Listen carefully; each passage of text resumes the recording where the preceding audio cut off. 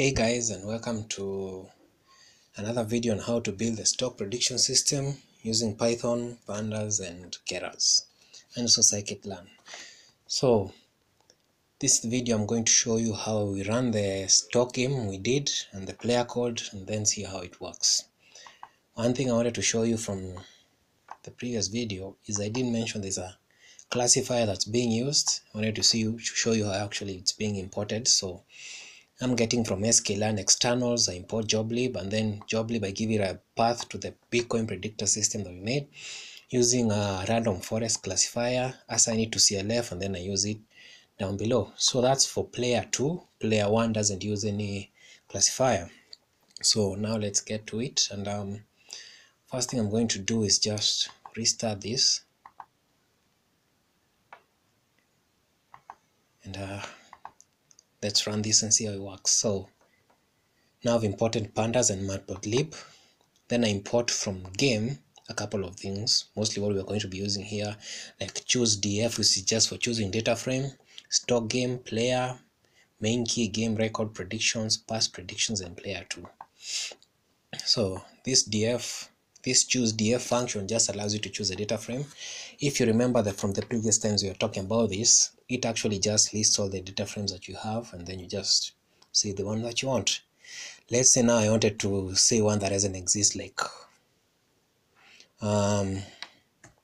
surf. Tells you surf is not in the available option. If you want to exit, type n or n. So I'm just going to pretend I want to exit and then type n. So here if I try and check df.head, it's going to crash because that came back as a none, the value none, which I mean the none in Python, which means it's nothing. So it doesn't have any extra attributes like the head, which usually comes with pandas. So with this, what I'll just do is pick Bitcoin, and that assigns Bitcoin to the data frame.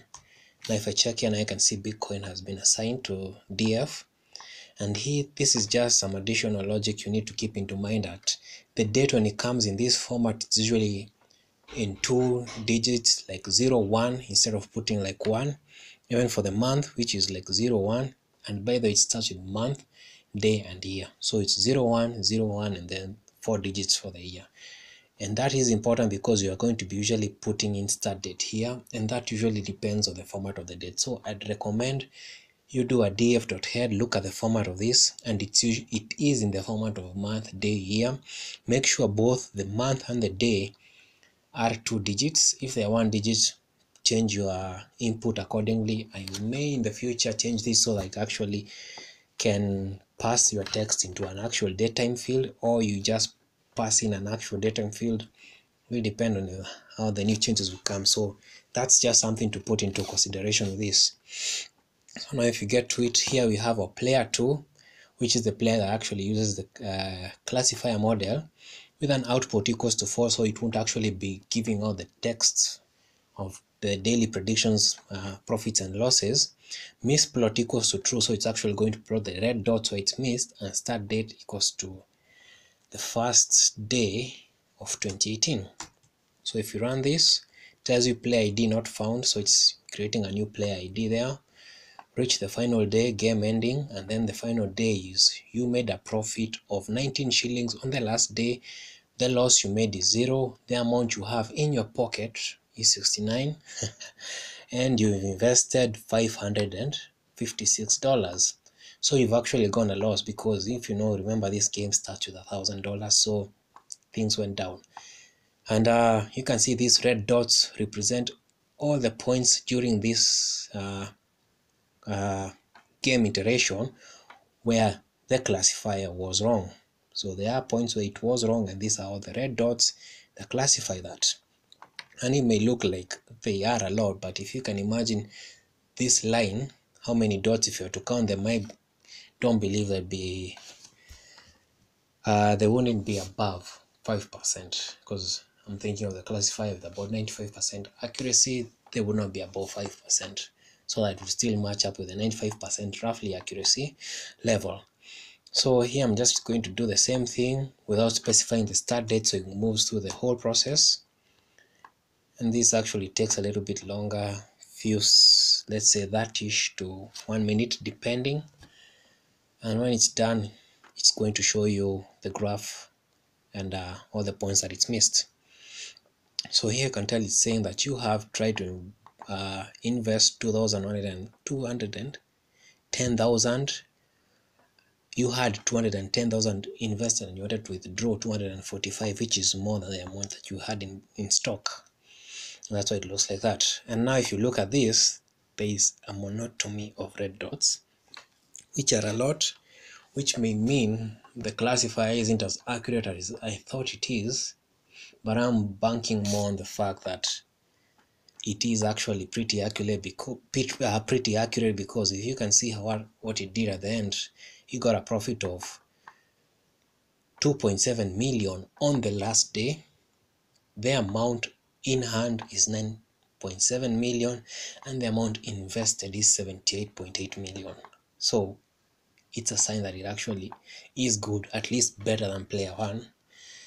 And to do this again, also using the first day of 2017, because something to note here is if you look at this graph here from the beginning, this point, the graph tends to go down from there. So if you started investing from here and this is the highest peak, things start to move down. So eventually it's hard to recover the initial investment you placed here.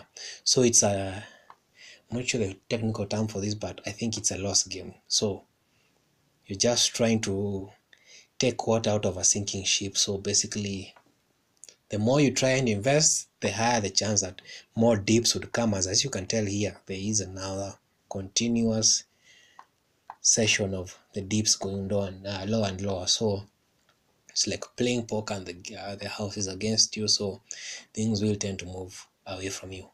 Unlike this scenario where, as you can tell, the beginning point, I'm thinking this is about 1,500 because this is a digit of 2,000. And by the way, if you are running this on Jupyter Notebook, you can save this. Let me save this to my download folder. Then if I open it,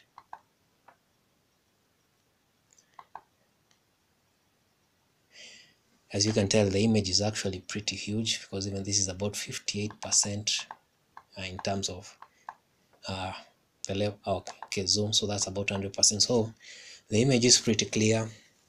If you had a larger screen, you'd be able to see this much better. And if you are projecting it, you'd still be able to see most of this content visually. So the content isn't too compressed. Even though down here you are seeing values in terms of numbers, these are the index values of the points instead of the date time.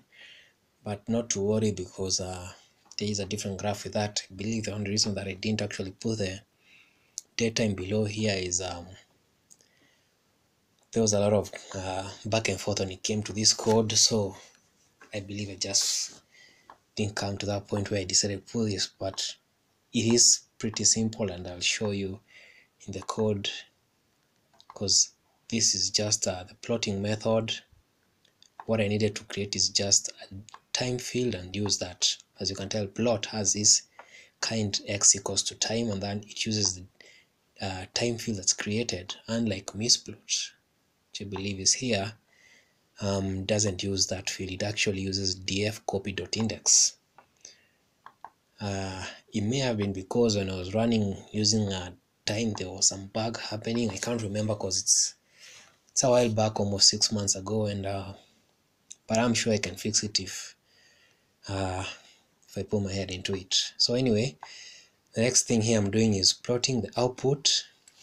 Still as false, so I don't want all the texts. Plot equals to true, and the start date is 00/2018, beginning of the year. But you may be wondering what the difference between this and the other one was, because this we did do the same thing in this one from 2018. The difference is this one is misplot and this one is plot. So because this one is plot, it's going to show a different kind of plot with the date included, as you can tell here. And more importantly, we can see the three values that matter most to us: the value of the Bitcoin, the amount, and the invested amount. So as you can tell here, the value is this purple line, which is still always higher than all the previous values here, because when we were buying this stock at that moment, the value of a single coin was higher. As you can tell at the beginning of here, it's about 13, I'm guessing about $13,000. So at that point, the value of a single coin was higher than the total amount we would have to spend, and so there would have been no point where the amount would be able to reach this amount, because even at the lowest point here, it's still more than $1,000. But as you can tell here, there are two lines, the red and the blue line, and that amounts to the amount and invested. So the amount is the amount that you started when you're investing, and the red one is the invested, which is how much you're putting in. And here you can tell the amount basically drops and picks up and drops, and so they are alternating based on the analysis of this. If there is a clue that says there is a reason to invest, you invest more. If there is a reason to feel you need to withdraw more, you withdraw more. That's the logic that I put into player 1 and player 2, and I believe player 2 took it more better than player 1 and was better reactive to these cycles of the money moving up and down. One more additional thing, as you can tell, the amount stays renamed, so the amount at still at the end of the day you have is 69, and you still invested you still have $556 invested in the market. So this is a player 2 running with plot equals to true. Same thing, this is just from the beginning of the year, and as I said before, you have a profit of 2.7 million, amount is 9.7 million, and invested is 78.8 million. And here you have the three graphs, which is invested, same color reddish, amount blue, and value USD as a purplish color. And as you can tell here, the value USD has been more or less squashed to a single line, basically almost irrelevant compared to the huge numbers of amount and invested. And this is a scientific notation, I equals to B, so I believe this is it is in the millions. So I'm thinking this is, since we are talking about invested of a level of 77.8 million, which would be somewhere around here, this has to mean that this 1.00 is the equivalent of $100 million. So you have to assume that there was a point where you were making a profit of, because invested is red, and this is the red line, you had a profit of up to $150 million, which eventually dropped to the point where you had about 78. So you actually, in this scenario, still lost almost half of your profit by still betting on the market after it went down. So I would have preferred to make a player 3 which would not lose so much in the end of the day, and that was something that I'm still considering putting when I make my player 3 version. But yeah, these are the main things I want you to keep into mind when you're looking at this and how this works. So here I'm running player 2 again, still with output equals to false, plot equals to true, and from the beginning of 2017. So we can look at the line of the three values, which is the value USD, invested, and amount. Now as you can tell here, the value which is in purple, which is at the top of the line, and the invested, which is the red line. The red line basically always remains more or less above the blue line, unless to a certain point where it feels as if there is going to be a loss. For example, let me take this as an example. This is a trend where things are moving up. I want you to pay note to this curve here. Generally, the market is moving up, and in comparison, if you look at this, the predictor is making more and more ballsy moves of investing. In contrast, you can look at the blue line, which is amount of money it has to invest. It basically drained itself out, completely hedging on the market. And until up to somewhere around here where the market basically started going down, it was still hedging fully to leave money in the market till the market started to go down. As you can tell here, let me just decrease the size of the screen so you can see more text, more of the image clearly. So here, okay,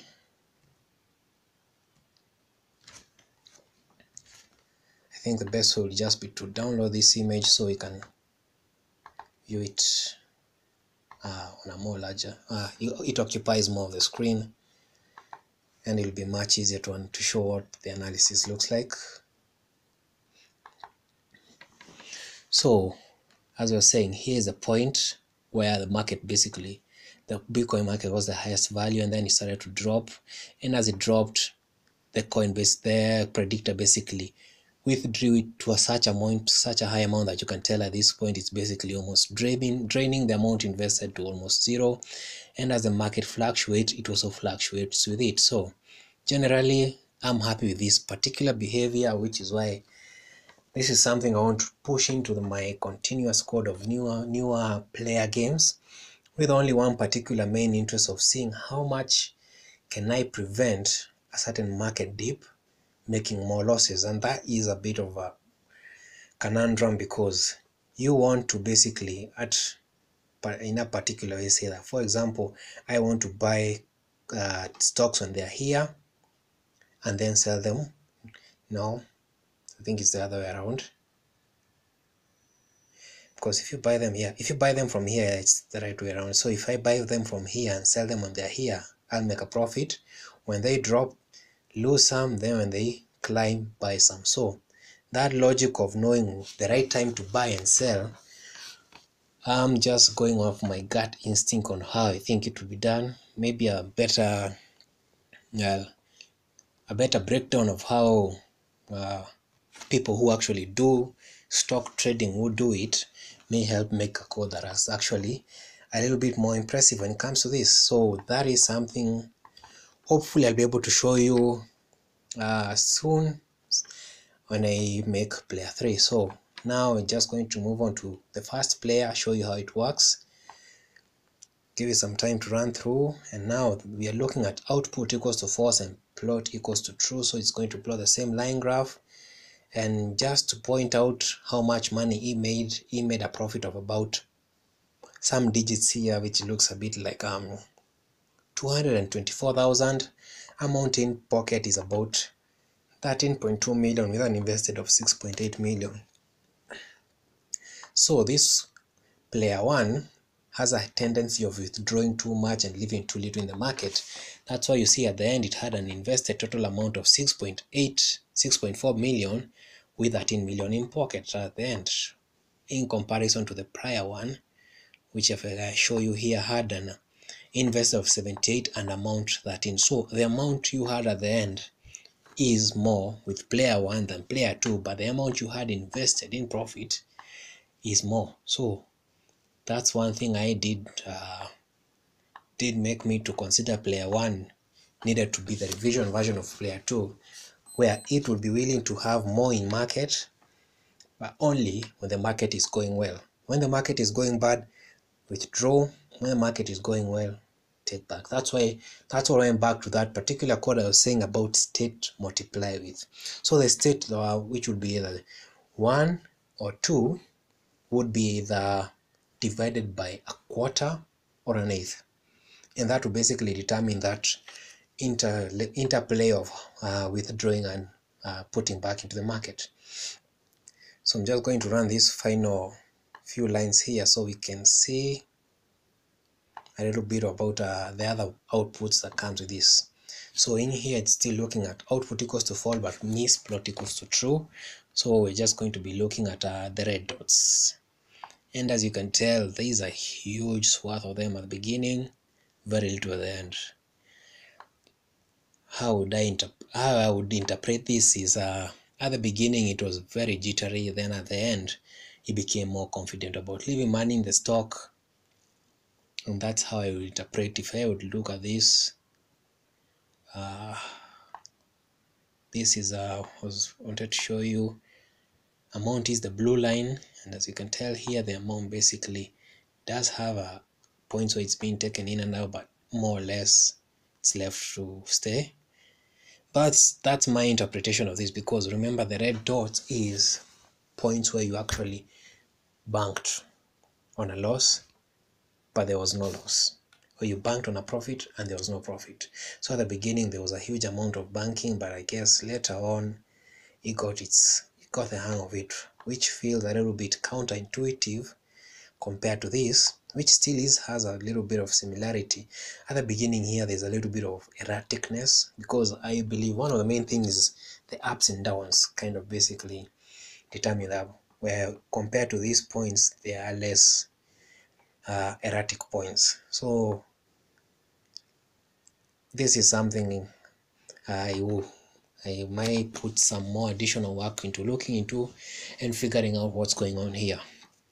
As I said at the beginning of this is some amount of code that I wrote a while back, and I haven't had a chance to even browse through most of it. Like, this is the first time I'm actually showcasing this, and at the same time as I'm recording, I'm still seeing some of the few things I would like to change when I make player 3. Like understanding why these red dots are clustered in certain ways would really help in making a more accurate prediction system, or maybe even finding that the way I'm predicting things has a flaw that I haven't yet figured out.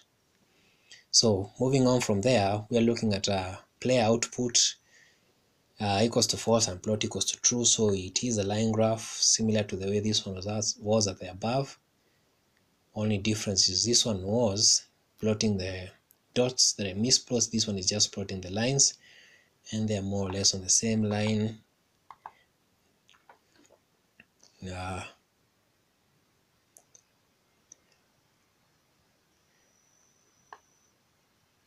This is actually a duplicate of the above, so I'm just going to delete that. This is another duplicate, another duplicate, another duplicate. Okay, so here it's just output equals true. So here we're actually going to see the text, which, as you can tell here, the days in, days out text of the process as it's running. And I didn't actually tell it to plot anything, so at the bottom you don't have a plot, or in this case there is no text of what you wanted to plot. But now what I actually just wanted to do is show you from the beginning of the first. Let me put it as 0101, so we can compare it with the prior version using player 2. Player 2 actually made a profit of about $556 with an amount of 69. So this guy got about 40 bucks on top of him. So he's 109 with an invested of 479. So maybe if you add them all up, he did better than the other one. But yeah, so maybe in terms of a market that's less stable, player 1 is a better prediction system. I would bank more on player 2, would need a little bit more fine-tuning, and I to do better. That's my take on it. And finally here we're looking at, let me switch this also to 0101.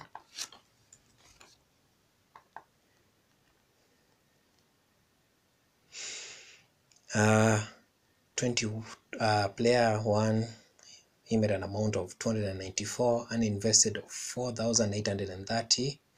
Believe player 2 made almost 5,000 starting from the beginning of 2017.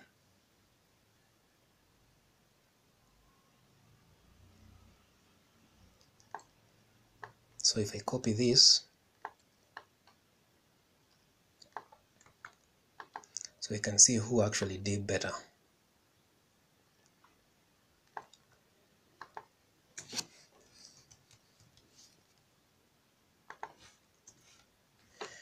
So apparently player 1 actually did better. He made more cash at the end of the day, which comes as a surprise for me because I was banking on player 2. But that goes to show you that when you are coding, there'll always be surprises up in the corner. So maybe the best way around, as you can tell here, there is some similarity of parallel of how one goes up, one goes down based on the analysis. So yes, so maybe there is some logic to thinking of how player 2 basically beat player 2 was beaten by player 1 by almost $1,000. In fact, it's more.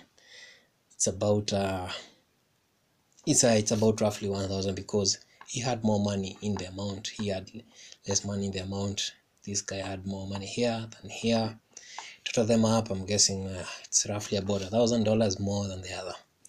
So that concludes this video on how the game works, and thank you for watching. In the next video, I hopefully will release soon when I either find some cool changes to talk about or work on player 3.